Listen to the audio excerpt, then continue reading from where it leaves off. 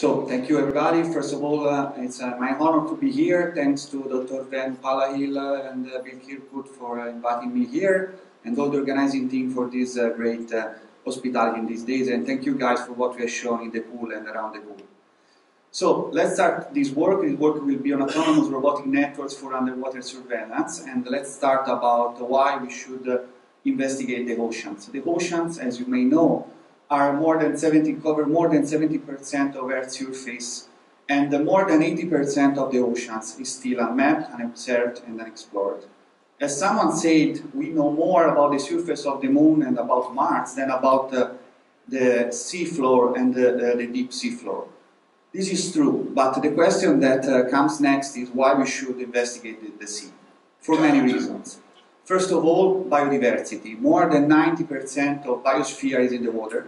All the life that we know is in the water. And oceans are full of resources. So let's come more to business side. More than 35% of oil is extracted by oceans, and also gas is something like 28% that is increasing. The percentage will increase in the next years. Trade is mainly conducted by sea. More than 80% of trade is conducted by sea. And finally, for surveillance, security, and search and rescue response after disaster that unfortunately happens often. So, how do we observe the sea? The observation of the sea is made with ships. The ships are very useful, but are expensive, and can give spatial information. Fixed buoys, you can put the buoys. They give some temporal information, but about one point. And more recently, with the remote sensing from space, you can measure something, many things, but not all that you are interested in. So, with the recent advances that we have in electronics, in robotics, we passed from this concept to other kinds of concepts, the use of drifters, that are objects that you leave and they move with the currents. And the next step is the use or robots, or UMS, unmanned maritime systems. So why using a robotic system? For many reasons. First of all, they increase the spatial and temporal resolution of the monitoring. What it means? It means that you can have a system that can measure an area in a more thicker way with respect to a ship, and above all, with a more temporal resolution. That is, you cannot leave a ship in an area, in a restricted area for much time, because it costs a lot. So they can offer what we call persistent monitoring. That's really important in what we do and what oceanographers do. And they are very cheap compared to traditional means. Just to give you an idea, one ship day of a medium oceanographic ship is about 60,000 euros per day. So they can be autonomy. You can see something about this later. And we can have different types of robots with different features. That is, we can have specialists for many missions, and they can work together in a network to provide what we call synoptic measurements. Synoptic is an important word for the oceanography. It means that you have at the same time measurement from different places. And this is important when you want to produce model, or you want to what they call data assimilation, to inject new measurement in their model to improve them. And then there is a so-called cycle in which the model can drive the robot's operation. So this is what we are doing at where I work. That is the Center for Maritime Research Experimentation. It's in La Spezia here, that is in Italy. It's a nature research center, and we conduct research in autonomous system, ocean science, modeling and simulation, acoustics, and other disciplines. We have two ships. This is the big one, the Alliance, and the small one, the Leonardo, and many kinds of robots. So the outline of my presentation will be this one. I will start talking about underwater surveillance and anti-submarine warfare. This is what I'm working on. Our approach to this area, the importance of autonomy for MUSS operations, and finally, how to exploit, to give some idea of how to exploit multiple nodes of the network to improve the overall mission performance. So what's underwater surveillance? For underwater surveillance, we say that we need to detect, localize, and classify some targets that may be very different, divers, manned or unmanned vehicles, in an underwater area of interest using fixed or mobile heterogeneous sensors. From the point of view of anti-submarine warfare, traditionally this is a very people-intensive activity carried out by traditional means, essentially ships towing some array of hydrophones in which you can hear the sound of these guys at sea. So the final objective is to infer from the large amount of collected data if a target is present in the area and to track it for its correct classification. What we envision at CMRE is the use of sensorized AUVs acting as autonomous mobile nodes in a multi-static network. The aim is to develop autonomous system providing effective performance at a fraction of the cost of traditional assets, while at the same time providing the so-called persistent patrolling of an area. So, here just to give you an idea, we have you have an acoustic source that can be fixed or mobile. It emits a ping, you have reflection, so you have these two guys that are our two robots, 4.5 meter long, with the towing and an array of hydrophones. You create contacts that are these small points, means range and vary measurement, and then you usually pass them in a tracker. It means something that joins these points together and creates the tracks that are these lines in the area of interest. So, but there are many challenges to be faced. First of all, to have effective signal processing on board the vehicles, because the vehicles, as you know, are not like the workstation that we have in our offices. So the processing power is not at that time. So we have many transmitter waveforms, and above all, you can see here, these are the contacts of all one day. So in all these contacts, you have to localize something, and above all, the big challenge is classification. You have many tracks, and you have to decide which one may be of interest. Second, there are still hardware and software problems in managing these systems. For instance, launch and recovery, because the sea usually is rough. Endurance and robustness for at-sea operations and use of common standards. And finally, something that is a problem, and you guys know here better than me, communications. Communication is a big challenge, and since we use acoustics underwater propagates, but not that well, or at least not that easily.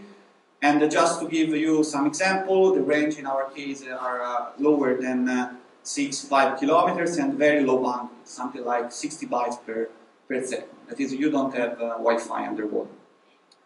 So our idea is to use a sort of hybrid robotic networks. For hybrid, I mean that we have static nodes here that compose the network infrastructure, and the mobile nodes, the robots, that build on that to optimize network performance. The idea is to integrate this kind of network in traditional manned systems, and the C2 means command and control systems. So the network concept offers scalability, redundancy, robustness, and persistency. The possibility of data sharing, data fusion, that is really important when you have sensors that are not that capable, but putting together that can reach performance as ships. The opportunity to complement existing assets, and finally the importance of autonomy and cooperation. Here what we usually deploy in our experiments, here you have the source, usually a buoy or towed by the ship. Here you have wave glider that are surface vehicle, and buoys that creates, they have modems, so they create underwater communication network. Our two guys that are called Groucho and Arpo OEX AUVs.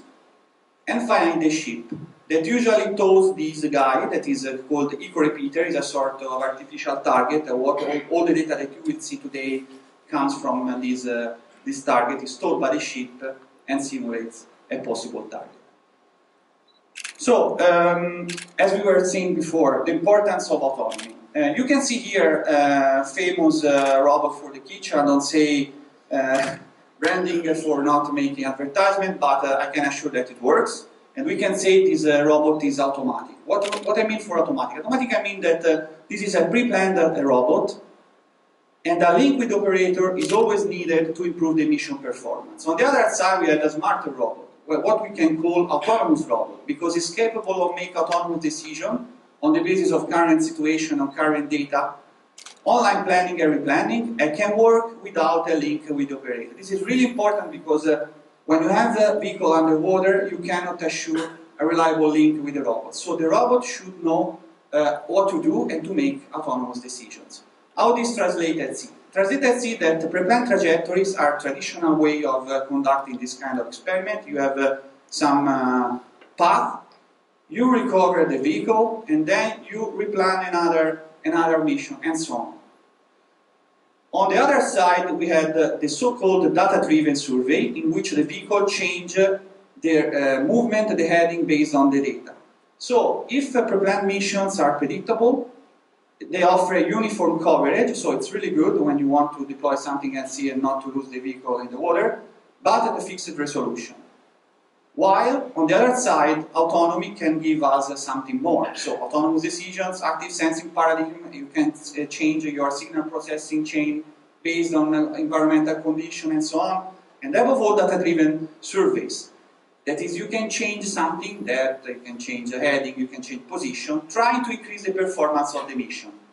So, it's good because you can improve your performance, but it does not offer uniform coverage. So, as always in life, you have to find a trade-off between pre-planned missions and data-driven missions.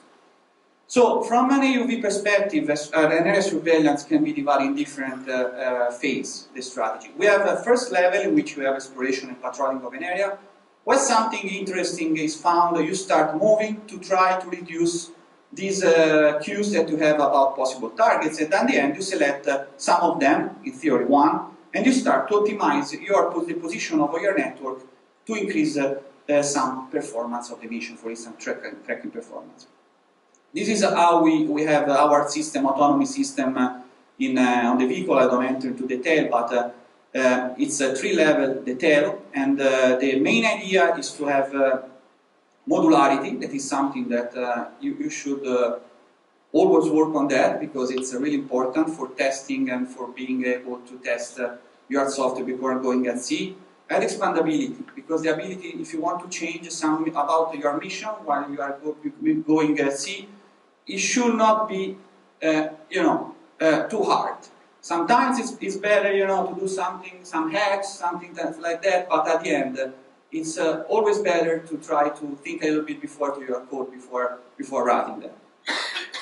So, this is our state machine, how it works. We start with exploration, and the robot, you can see here a sort of behavior. We have 2 vehicles, the simulation data, and these are the acoustic model giving the probability of detection. They will try, this is a particle filter running, this is the target. They will try to keep the target in a high probability of detection area. It's a sort of our exploration of the area. You can see here in cooperative way.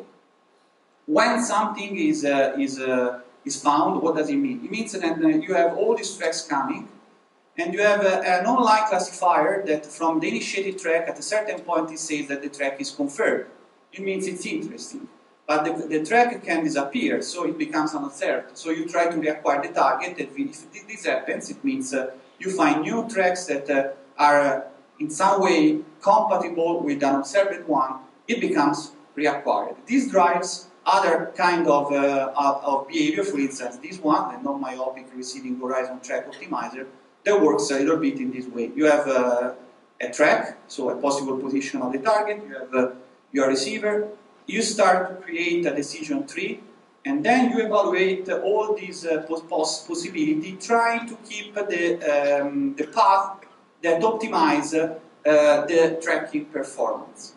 And then you get the first decision, and then you pass that to the robot autopilot. At every decision step, you do again your calculation. Why this is important? You can see here some data. That is, here is the true experiment at sea. This is the robot with this is I don't know if you see that the green is the array, and this is the target. This is the Leonardo with the echo repeater. This is the track, and this is a sort of this is a simulated racetrack. It means that that was the racetrack that the robot was doing before starting to make autonomous decision. So what I did to see if the movement was smart, let's say, is to prosecute this direction and to try to put the error in localization in the two cases. The black one is with the data-driven survey, and the magenta one with the racetrack. So at the beginning, the error increases because usually when the vehicle turns, the array bends. So the beamforming, that is some signal processing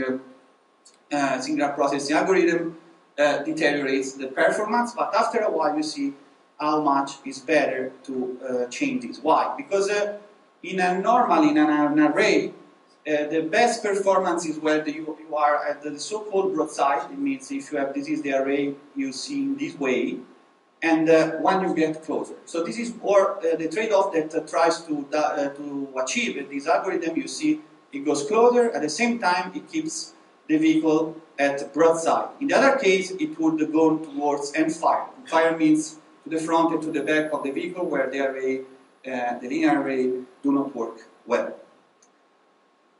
So this is what autonomy can do in this kind of particular applications, but we can also, in this limited environment scenario, we can also exploit the different nodes that we may have at sea.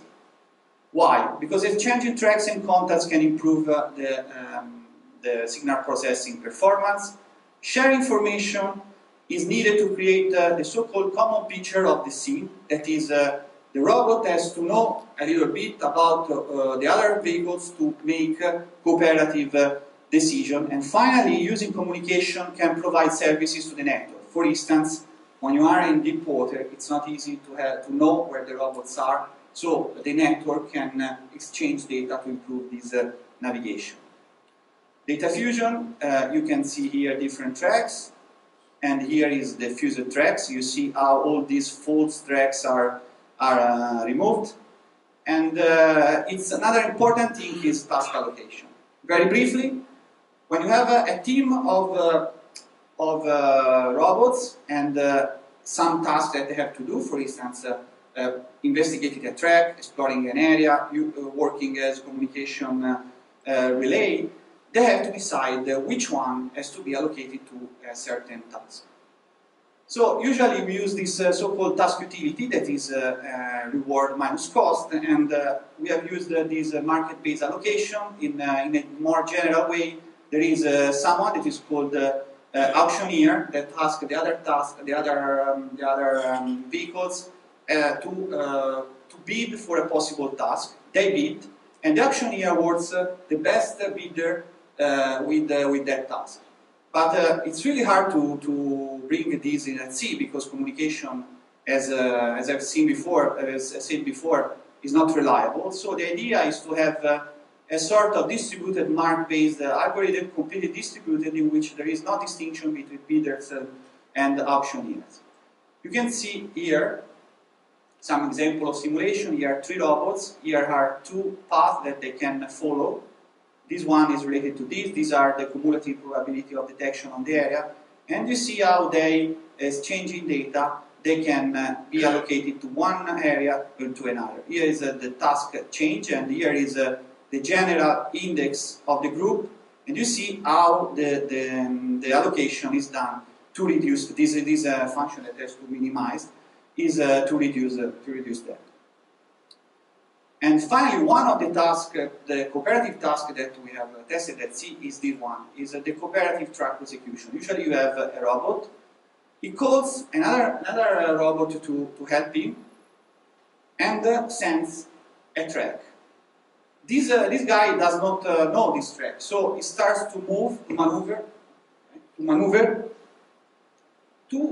as if he knew the track. That is, he propagates this track into the future and tries to optimize it using the other algorithm. At a certain point, hopefully, a track is created by the second vehicle that sends the first one for a track-to-track fusion. That is, you put these 2 tracks together. At this point, robot A can confirm that what we have seen, it has seen something. So that's something really interesting, and I will show you one video. In the video you would see blue tracks that are the so-called initiated. Red tracks are the confirmed, that is the online classification decides that they are useful to be investigated more. The magenta tracks are the one unobserved. Dark colors, so is this one Groucho, the dark green, RX is for the position of the vehicles, the light green is for the HARPO, the robot, the orange is the target position, and these green little stars are real-time track-to-track association because the vehicles exchange tracks and they can fuse them to increase their scoring and to support the classification process. So here are some experiments done in front of Piombino in October in Italy. And you can see here the trajectory of the target with the tracks. And here you can see the autonomous behavior of the vehicles. They are calling each other. At a certain point, here you will see a nice maneuver.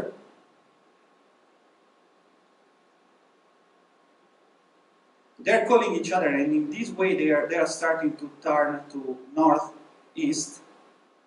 At a certain point, to keep the target as before at the broadside, and at the same time getting closer to the target, improving the tracking performance. That it means to have longer tracks to support the final classification. So to conclude, this system offers many advantages for underwater surveillance. It is envisaged a strong increase on these systems in the future. These advantages have been accepted in the mine countermeasure missions, less in the ASW because the environment is more complex, large areas and limited communications. Autonomy and effective use of networked multiple robotic nodes are crucial to improve the performance of these vehicles, above all in the limited communication environment that is the real challenge of this kind of applications. So we need improvements in collaborative intelligence and signal processing. New ideas are coming and will come from the development of AI, big data and machine learning. Ocean engineering challenges remain to be solved, in particular standards. At CMRE, we have worked on this GENU standard for digital communication that it should be one of the many standards that should follow to facilitate interoperability and the use of different systems. And above all, also it's time, if you want to really use this system at sea, to talk about liability, classification, standardization, and safety and security. Because this is important before you want to sell your own UV or your own surface vehicle, and the people can use that without being arrested.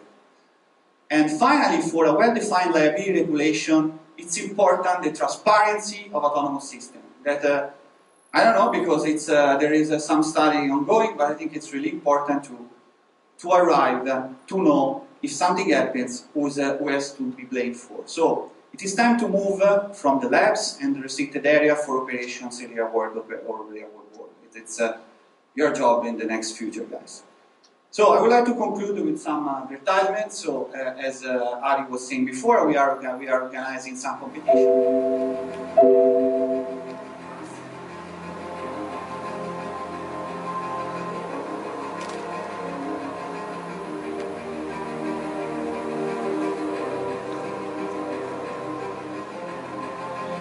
The competition was in front of a power plant, and we had land, sea, and air robots. The tower simulated the room of control of the power plant, so the robot had to enter there and to close some valves. And the marine robot should tell the other one which one to close, and vice versa to force cooperation between the domains.